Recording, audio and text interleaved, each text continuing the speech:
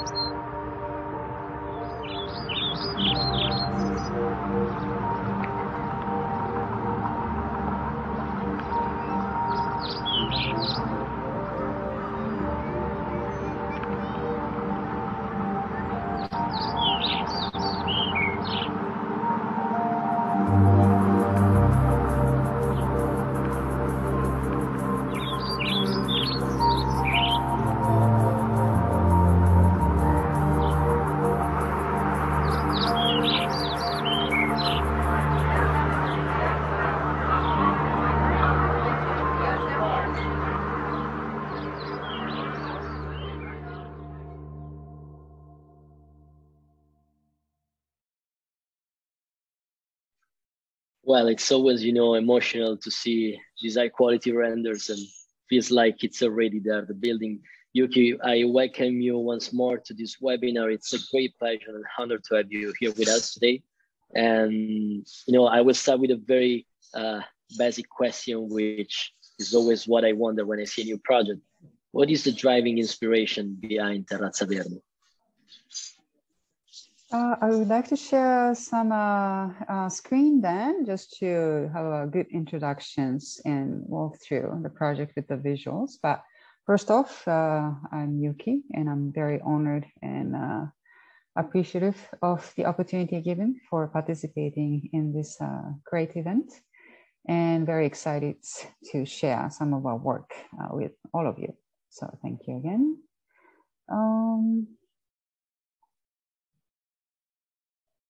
Okay, I hope you can see my screen well. We do. Great. Maybe I can start off by introducing some of the concept, because Terrazze Verdi, which is it's the project name is Welcome, that is completely in line with our belief in practicing architecture and creating architecture. So first off, to introduce some of the core beliefs that I've been trying to practice for all the projects here. So first one is the biophilic architecture. We believe strongly in achieving this, the design with organic materials and elements that appeals to our senses and tendency to find comfort, inspirations in the natural settings.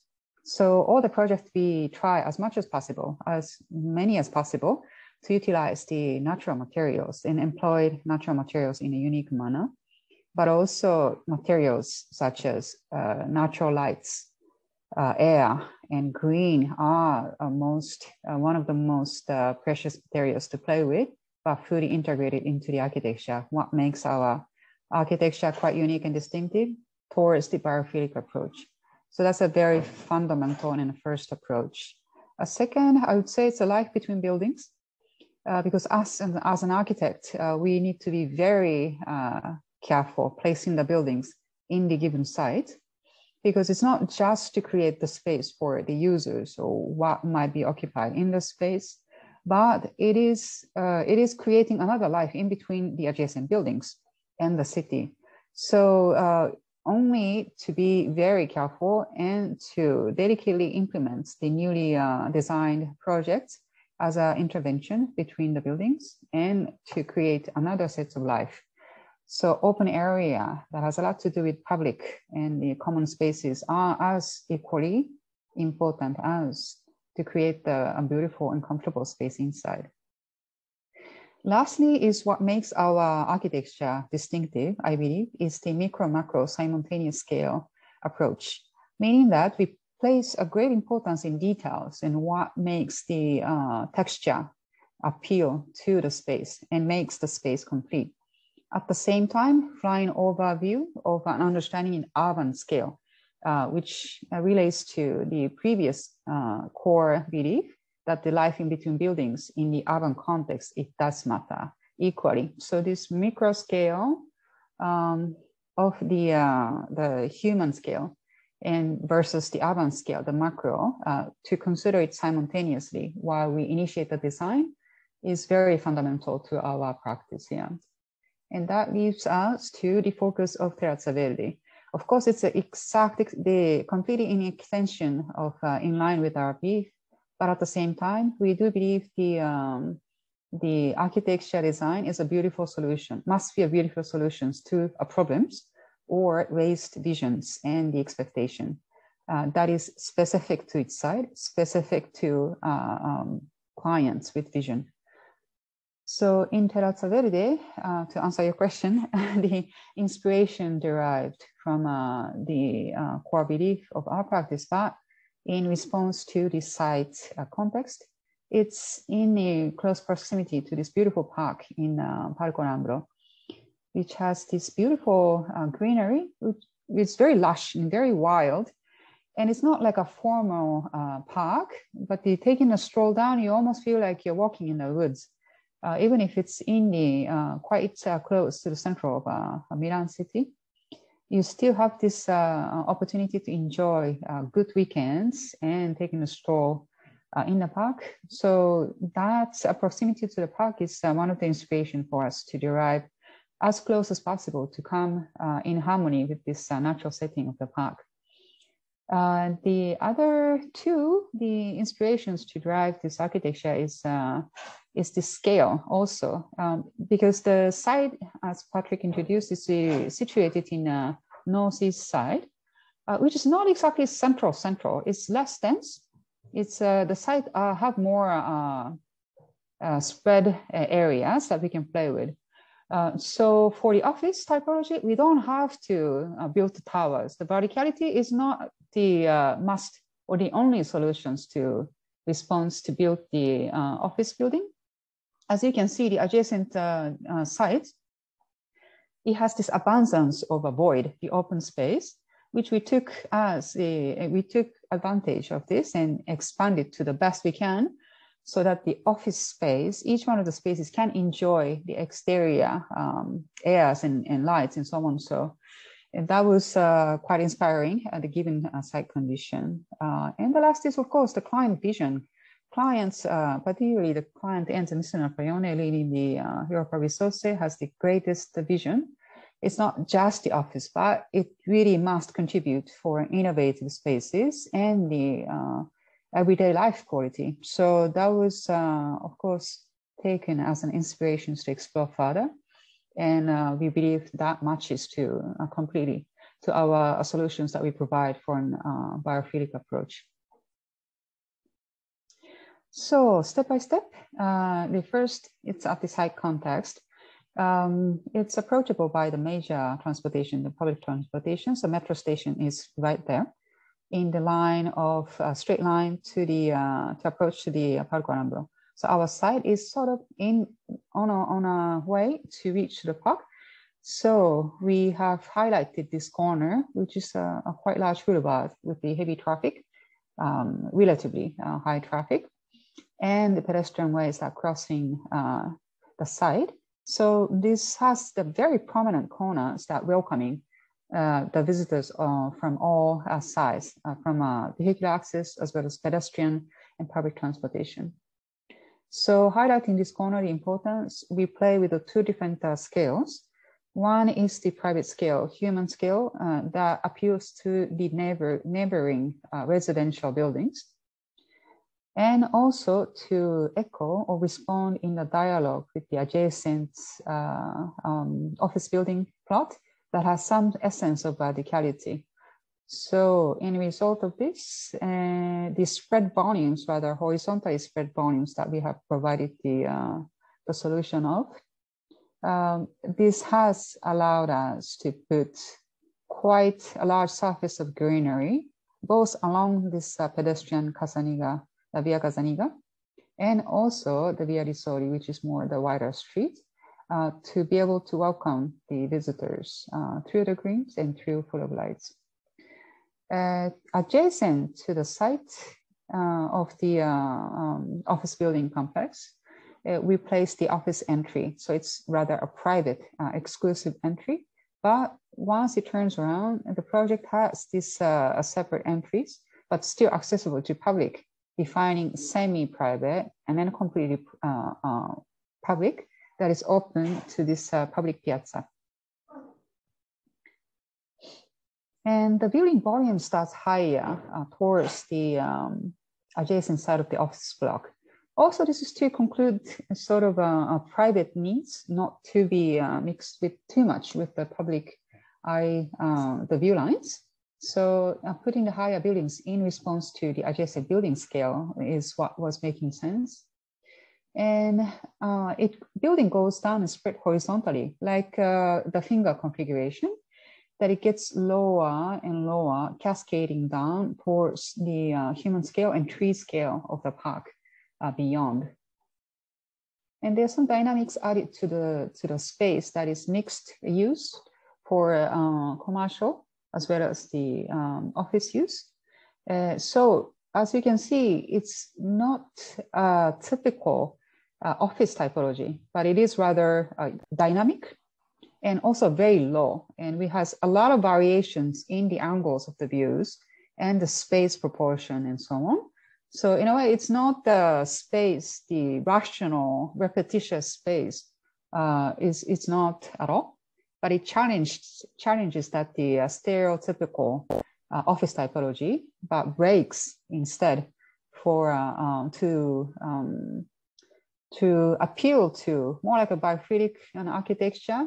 Eventually, that appeals to this forward-thinking creative firms as a tenant. So that was the aim together that we created with the client, Europa Resources.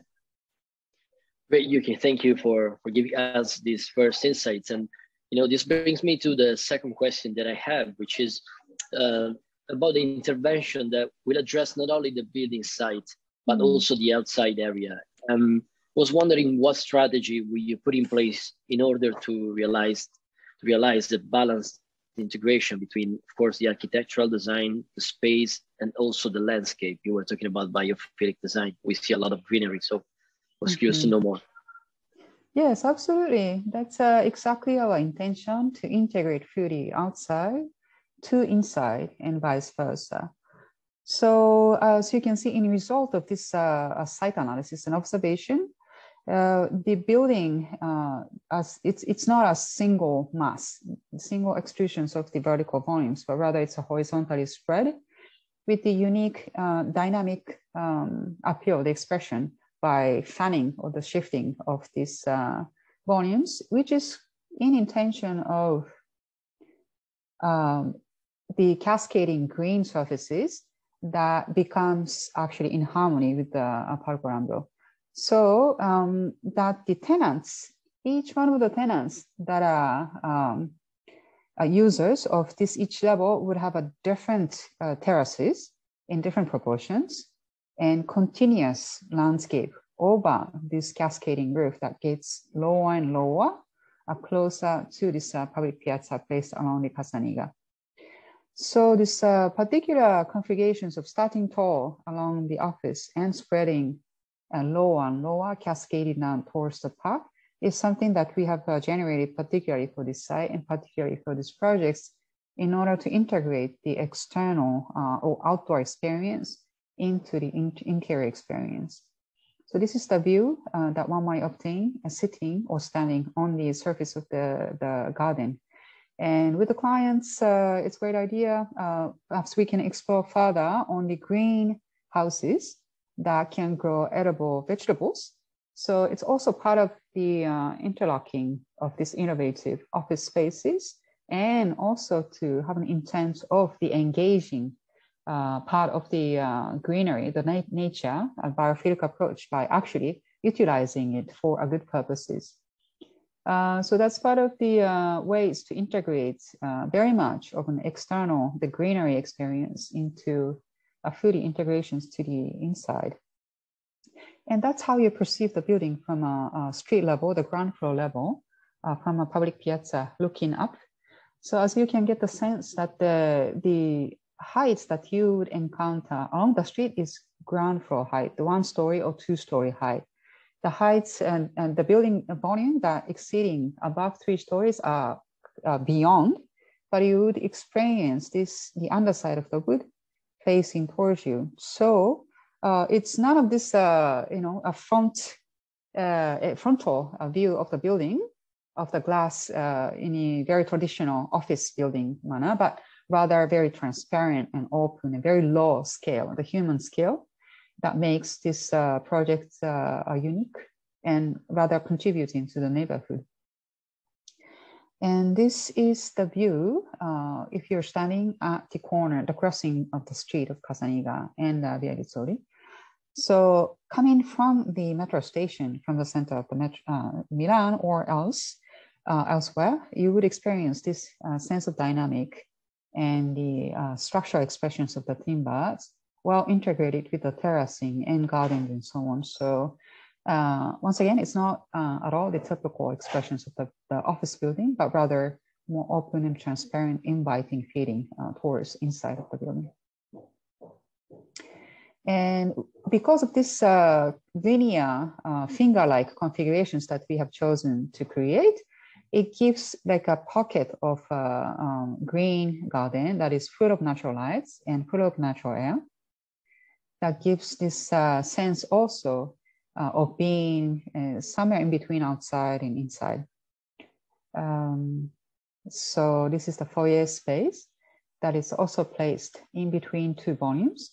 Each tenant, or all the tenants, can experience this in-between space. This one is enclosed with the skylight. So in a cold season or in uncomfortable weather, you can still enjoy this sensation of being outside.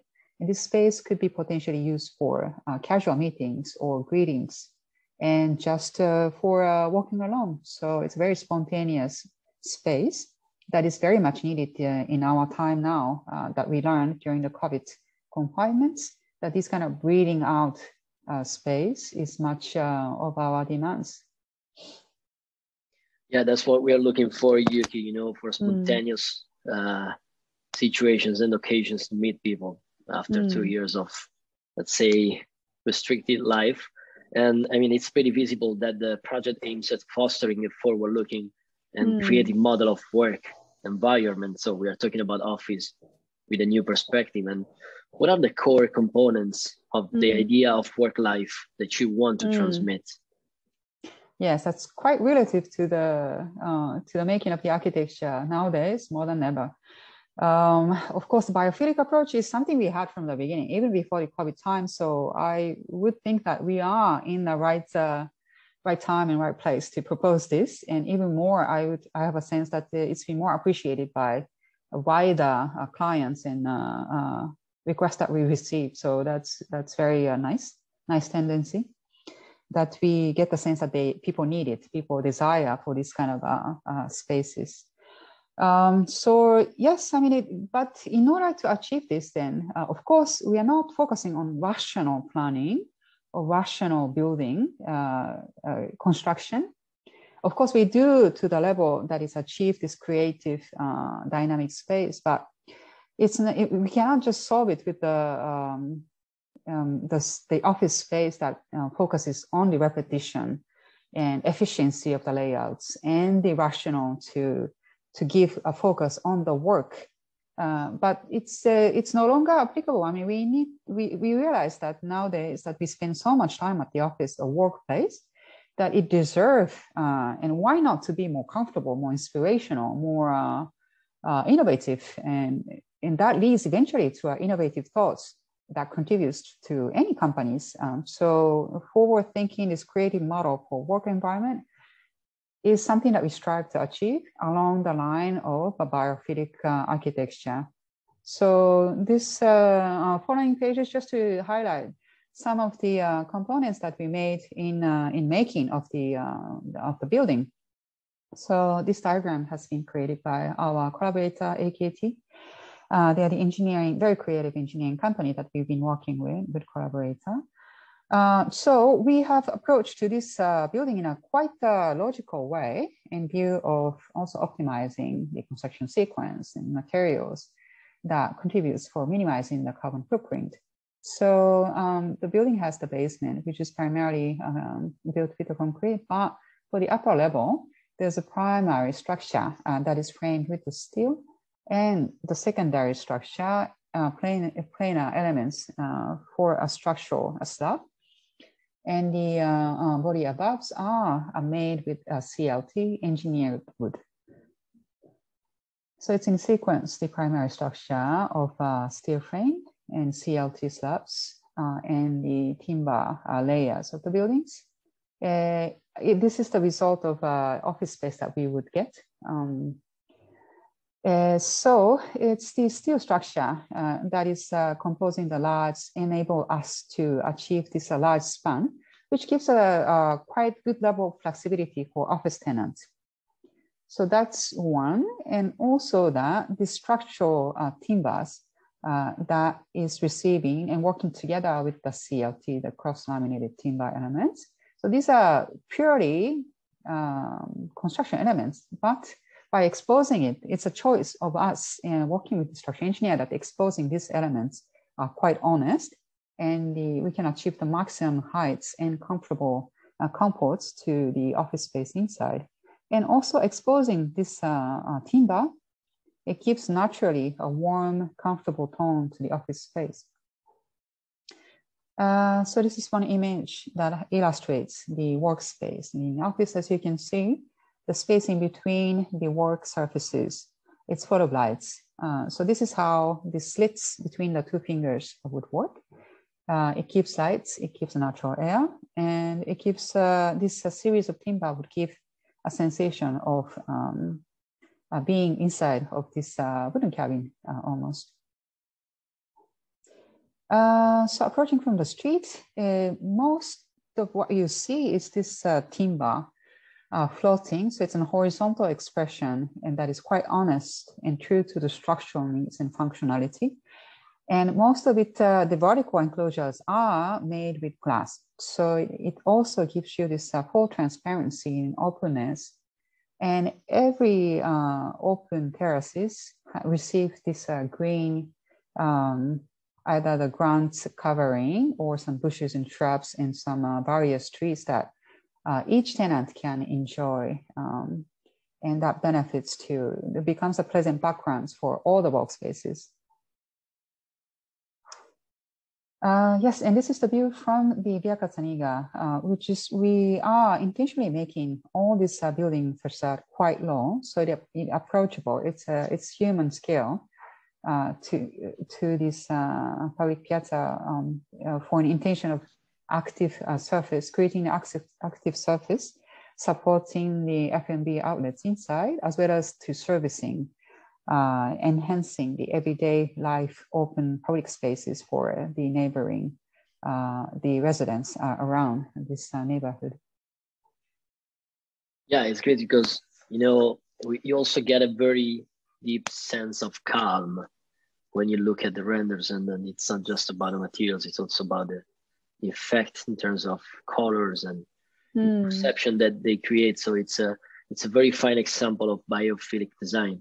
What I wanted to ask you is if you could please give us a better sense of the concept, and also, you know, sustainability and ecology consciousness go together more and more nowadays. How are these themes interlaced and declined in Terrazze Verdi and more broadly in your design philosophy? Yes, absolutely. I would say biophilic design approach is not just scratching the surfaces. It's not just about using the materials that is natural, but it goes way beyond that. And of course, the design of in intention of incorporating all this, the natural lights, water, air, is our intention from the beginning. But at the same time, we do work with the certain methods and the instruments and assessment tools to realize the sustainable buildings from mechanical levels or the structure, construction, and etc. Even for the future tenants and the clients, the owner, how we can all make this building happen, not just the design aspect of it, but for along the process from the making of the projects and also operating of the building upon delivery. So these assessment tools and method would really give us a path forward in the line of designing, the process of designing. So such as life cycle assessments, that includes material analysis, water consumption analysis, and energy performance analysis. And of course, every step of the way in each phases, we revisit daylight analysis and acoustic to ensure that the comfort level is satisfactory to an internal environment. And when you utilize the instruments and tools such as LEED and WELL, we are striving to achieve both as the certificate to the highest level. So the energy and water strategy also is something that we have looked into with Manens, the mechanical engineer firm, and they have contributed greatly to achieve this the systems as well as the design to reduce the demands and increase efficiency. and the renewable alternative sources when it comes to water use. So this has been fully integrated and considered during the line of mechanical design. And the material strategy and also the facts that we have used quite substantially the building elements such as beams and the slabs. Both are composed with wood in intention of minimizing the carbon footprint, but also to focus on the, for instance, the recycled materials that we have used and kept the demolished concrete parts so that the crushed concrete is used for filling, for instance. So every step of the way, we have assessed and chose the method carefully to achieve this sustainable appeals in ecology. And of course, the building is fully covered both horizontally and sometimes vertically with the greens, and that's one of the most important design parameters for us. But also, it's also working with the nature that we see available in the park. So the microclimate is something that we have paid attention to particularly, reducing this. For sure, it contributes to reduce the heat island effect around the area, and offsetting emission of CO2 and etc. So yeah, this biophilic approach is not just a design appeal, but rather from the core and fundamental that we started from scratch all along the way of the design phases. Yeah, I love it because, you know, at the end of the day, it's all about analysis and numbers. We hear a lot talking about sustainability and biophilic design, but then we need to touch the facts and numbers behind the design process. Otherwise, you know, it's just marketing. And love to see these slides. Thank you, Yuki. This brings me again to my other question. You know, when we think of Kengo Kuma and Associates, we have some keywords in our mind. We think of comfort, we think of efficiency, functionality, and of course, quality. I wanted to ask you, how are these elements integrated into the design of your project? And if there were some other words, keywords that you would definitely take into consideration when thinking of your design architectural approach. Yes, absolutely. I would like to shortly introduce two of the projects that we are working on in Paris office. That is to introduce other keywords besides what we have kindly explained now. Is this biophilic? Yes, it's a core ideas behind our creation. But for instance, this project, the Hans Christian Andersen, which has been built, and we are doing some final touch-up to finish up the work. But the garden, it's an ongoing work that would continue to grow and continue to be improved over time. And so this Hans Christian Andersen, the site is in Odense, city of Odense in Denmark. It's a museum for this famous writer, Hans Christian Andersen. But it's quite in depth that we have discussed with the museum director of what's fundamental in the understanding of this museum. It's full of contradictions in the ambiguity and duality. It's a very complex context that we see in them.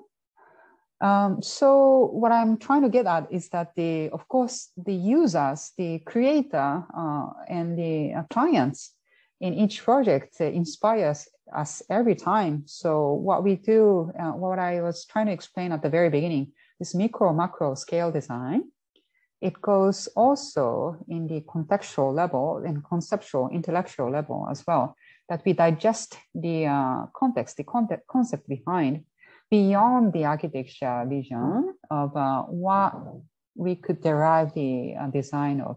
So in this case, it was the very essence of the Hans Christian Andersen's stories that has a lot to do with this duality, the complexity and ambiguity, multi-directional narratives and journeys. So what we have come up with is this inside-out process at the same time as outside in. So from urban scale to in architecture, but also a concept, the narratives of the museum, and that's be translated to a form of architecture. On the top, of course, the intention to create the full enjoyable outdoor space. In this case, we had the opportunity to play with the sunken exhibition space entirely placed in the underground. So this gives us the opportunity to create as maximum surface that we can use as possible for a green. But also this greenery is something particular that we came up with the dialogue with the landscape designers as well as the exhibition designer to create this very complex form that is reflecting the exhibition experience above. So there's many parameters that we design with, but of course the biophilic architecture and this micro macro scale it's in parallel. So we give this level of importance on all parameters of the projects in architectural approach. And in this project also that these large surfaces are given and contributing to this neighborhood also, that it used to have this wide boulevard that cuts into two parts of the modern development, which is a high building, from this very small scale, very vernacular residential scale. So our intention was to give this maximum surface of green that people can enjoy as much as possible from all fronts. So it is this, again, very unique journey and experience view that the architecture almost as a built form disappears. So what is left is almost the journey and experience rather. So we don't focus on this singular massive iconic building, but it is really for the experience and how it gives back to the city as an open space. And some of the construction photos I always like, it illustrates this sense of ambiguity. That's something that you cannot really capture in one glance. But in the continuation of the journey, along the way, the whole experience offers something completely special and different. And another keyword that is quite unique in our approach is this, sometimes we read the context and tradition of the architecture into the culture and the culture to reflect and to have innovative and new solutions for our new design of the architecture. So keeping the traditions and then implement into the new form is something we often do in all the projects, and particularly this one explicitly. The last one, very briefly, is I would say also it's an exemplary of our project reading the context, micro macro scale, so designing from inside and outside. Once again, this project, just like Hans Christian Andersen, it's set in between this small Ottoman period residential buildings and this newly built large-scale projects and the large boulevard, the busy road in front. So the project, it takes on both sides. One side is this very small building that is very cute, meandering street and rotating building that makes this a void in between the building is very, very unique and very welcoming. And also this Islamic architecture, what is beautiful is this taking the simple geometry and patterning them to create these complex patterns. So we took all these observations and implemented into this museum, modern art museum, which is built in the city of Eskişehir. And the area used to function as trading timber. So Odunpazarı, which is the area name this museum is built in, it's literally means that the wooden market. So we also took that context, implemented into our design of the building to bring back or highlight the memory, celebrate the memory of the land, how it used to be in history. So all this context, historic, cultural, and the use, particular use, are a drive of all our projects. And this one, we have this intricate ways of playing with the building, the blocks that makes the various heights of the exhibition space from a tall and wide, lightful exhibition space to rather more intimate, rational layouts, but always the central volumes that defines as an atrium it cuts through the entire exhibition space in each level. It provides this very soft, nice lights, natural lights to each spaces, the exhibition spaces on the spread level.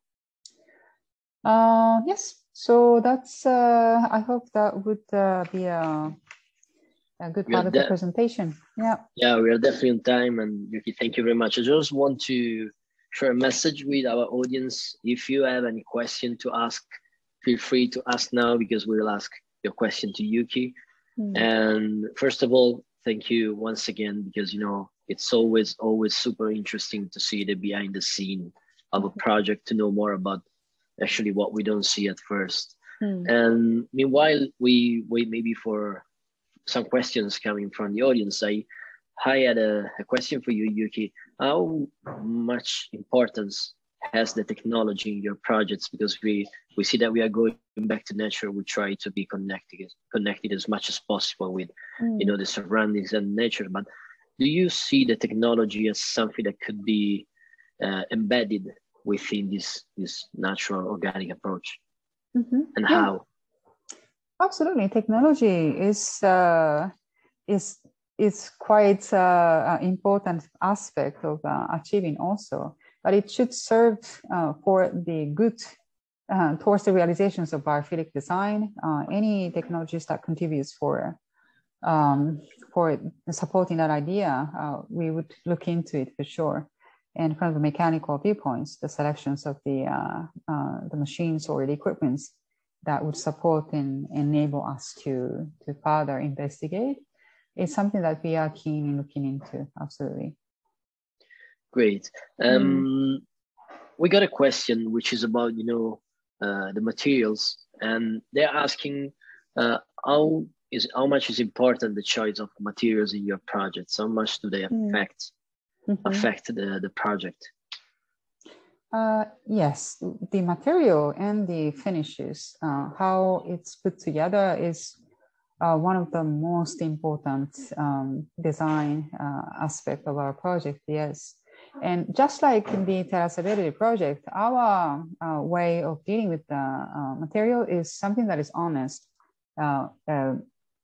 as much as possible untreated to the natural state of the material itself. And also not just the finish, but to be functionally used and employed as a structural or something that is functional, something that's needed. And so we don't work with much of an excess though. So we would try to be as honest and fundamental and as minimum as possible when it comes to use of material and also the choosing the finish of the material. Great. And I pick a couple of questions more from our Q&A chat. The first one, you know, comes from Chile. And Franco is asking if the concepts of biophilic architecture and macro approach are global to all the projects. So if the principles you were talking about when talking about biophilic architecture is something that you can apply on a global scale, and what are the criteria, if they are specific to the local project or they can be applied to anywhere in the world? I would think that for instance, biophilic approach is applicable. Yes, absolutely. Micro scale is, it's not a matter of applicable. I think it's more matter of a focus though. We read the context being that how the site is situated, and we initiate the project regardless of what, no exceptions. We do investigate a lot on the culture and the program, in this case, for instance, a museum. So we need to do a lot of research and understanding the needs, type of art that to be exhibited. So that's, and yeah, that leads us to the experience inside.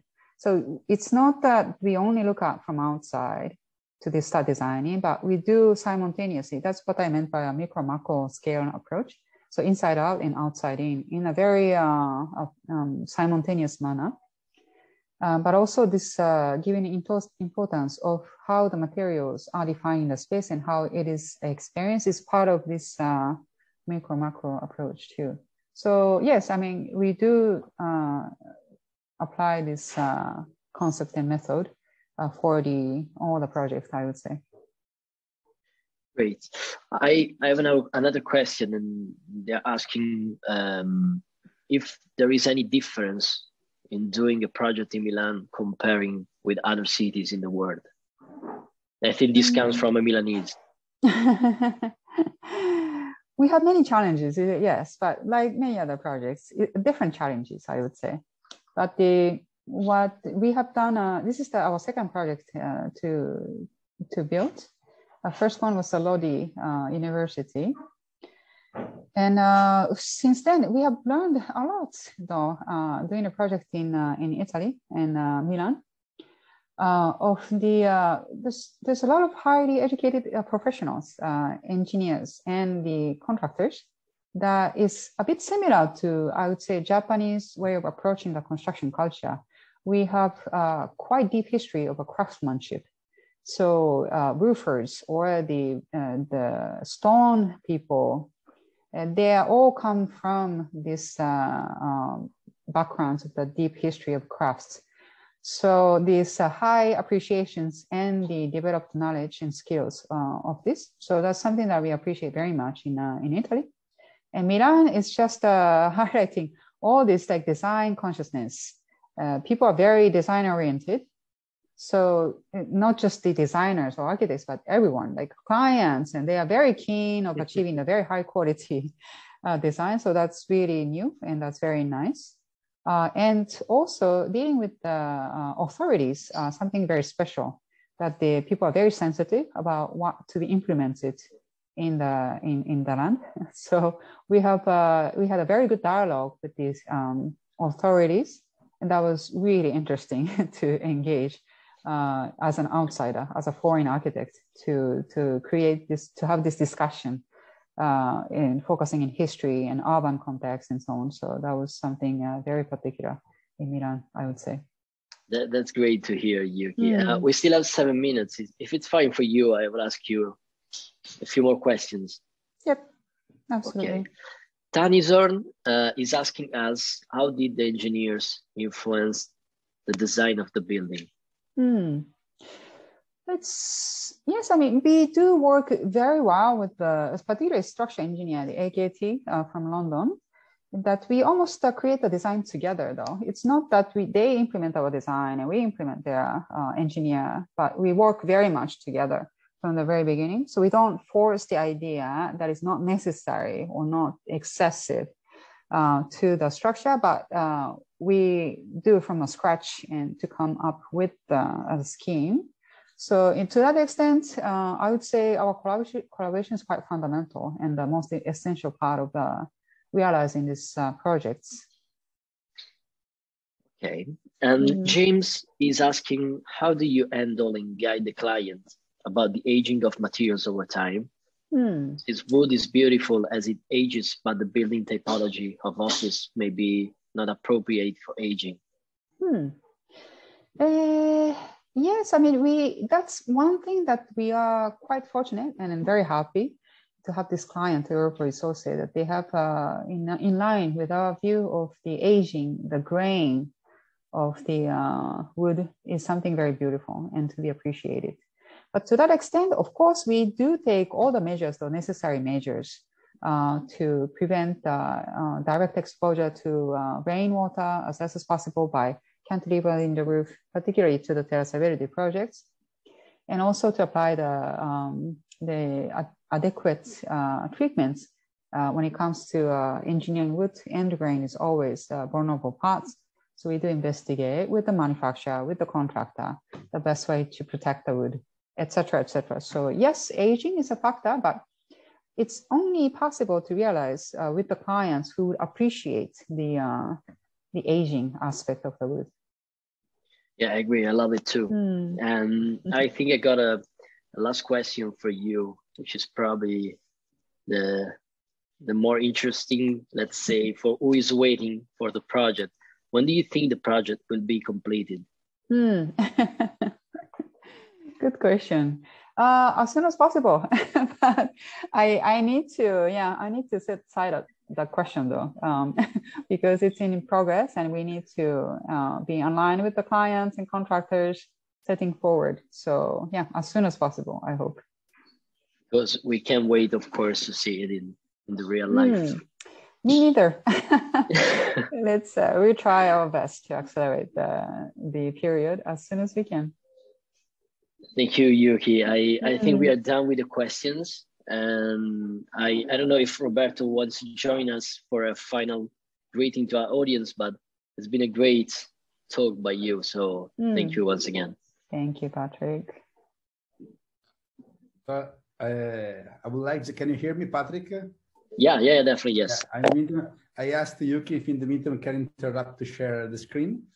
And really, congratulations and thank you, Yuki, because I'm really impressed discovering how this project is really an extraordinary project. So really, congratulations.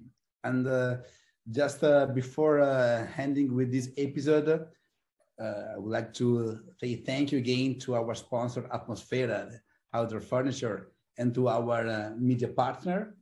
And then if you missed some part or if you want to rewatch it, because I saw that some of our attendees asked if the presentation will be available. Of course, all the registration of the video will be available on medelhan.com in the next days. So don't worry about that. And I remind you that Medelhan is the members-only platform for the design industry leaders. So feel free to apply for a membership to part of Medelhan, and our team will review it and we'll come back to you in 1 day. And nothing more. I hope that you enjoyed this streaming. Thank you again, Yuki. Thank you, Patrick. Yuki, I hope to see you soon. See you soon in Milan.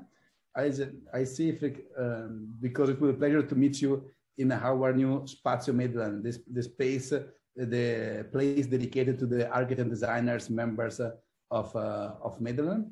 I don't know if you can just stop sharing the screen. I can. We can go with the outro and just saying hello to and see you to the next episode. Patrick, you want to add something? No, I think you already said a lot, and I mean, was here mostly to listen to Yuki, and thank you once again for the invitation. And it's always great to see these projects really, with the protagonists. Thank you, Patrick, to moderate also this episode of ExtraOrdinary. Thank you, really, again, Yuki, and to all the Kengo Kuma team, really. And see you soon, and take care. Bye-bye. Thank you. Bye. Bye-bye.